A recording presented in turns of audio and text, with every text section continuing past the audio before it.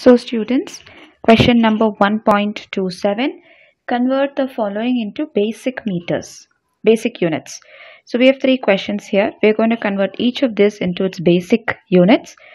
So basically for picometer, we will convert it to meters, and when we have milligram, we're going to convert it to kg.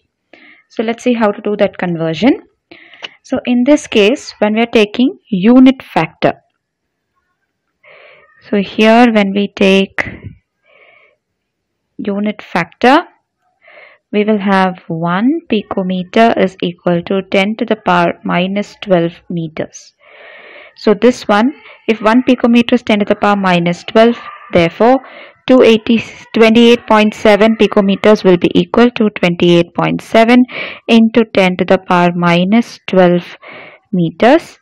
When we try to give it as significant figures, this will be 2.87 into 10 to the power minus 11 meters. So conversion is easy if we know what is the unit factor. Similarly, for the second question, it says 15.15 picometer. So here also, as per the unit factor, we have 1 picometer equal to 10 to the power minus 12 meters. So therefore, this is going to be equal to 15.15 into 10 to the power minus 12 meters, which is equal to 1.15 into 10 to the power minus 11 meters. So question number 1 and question number 2 are in terms of picometer. So it's easy conversion for us if we know this relation. Now in the second one, we have 25,365 milligram. So this one we need to show it as basic units. So here we can write that 1 kg is equal to 10 to the power 6 milligram.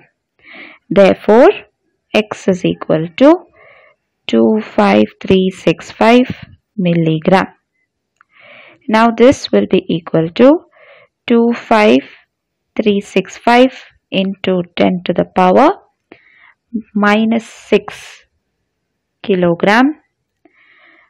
Now this itself, when we try to write, you can write this as, when we try to shift the decimal, this will be 2.5365. When we shift the decimal 1, 2, 3, 4, this will be 10 to the power 4 into this 10 to the power minus 6. So this will be equal to 2.5365 into 10 to the power minus 2 kilogram. So that is going to be our conversion for these.